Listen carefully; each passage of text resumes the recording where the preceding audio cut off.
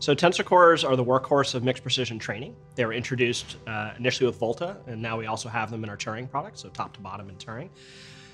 What tensor core really does is it performs a matrix multiply accumulate.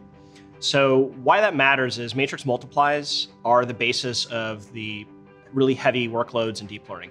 So tensor core takes in a 16-bit floating point, and then does this matrix multiply, and then it accumulates everything in 32-bit.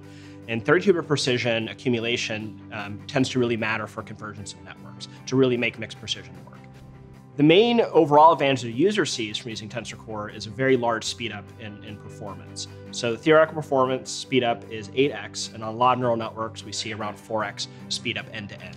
A common question we get is what's the difference between tensor core and CUDA core?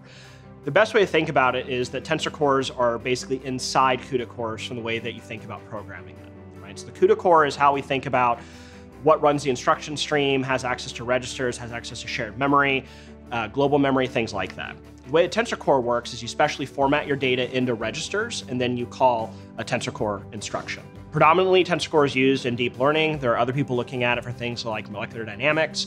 So if you're a researcher, you should care about tensor cores because you get to get your work done a lot faster. You get such a massive speed gain from using tensor cores that you can compute things that used to take you days, you can now do it in a day. If I'm a researcher exploring new models, I generally will have a goal of publishing a paper for a specific conference and date. In working towards that goal, being able to explore more model architectures with various data sets, tensor cores allow me to complete these explorations much faster, allowing me to be able to run more experiments in a shorter amount of time, which help me get to the right outcome I need to be able to submit my paper for a conference date.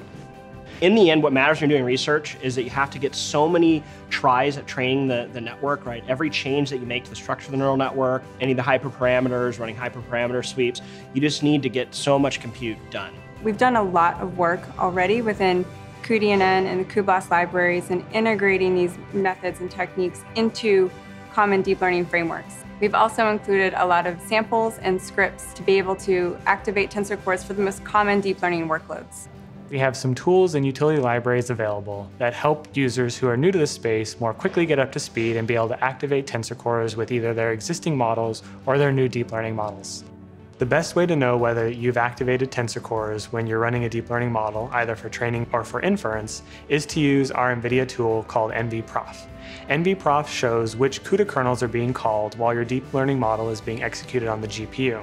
By seeing the name of the CUDA kernels, such as 884, you'll know that tensor cores are being activated during your workload. You can program tensor cores on your own, so we expose this in CUDA. It's called WMMA. There's documentation APIs you can look at, so if you want to fuse operations, like you want to do a convolution ReLU bias, as a combined op, you could actually write all that out using WMMA and then CUDA code around it. So it is a fully programmable thing. It really is fundamentally part of our instruction set. So you can learn more about tensor core on NVIDIA Developer Zone. We also have multiple GTC talks that you can stream, and there's lots of examples in all the frameworks. And we ship containers that have all of the tensor core and mixed precision work enabled that you can download from NGC.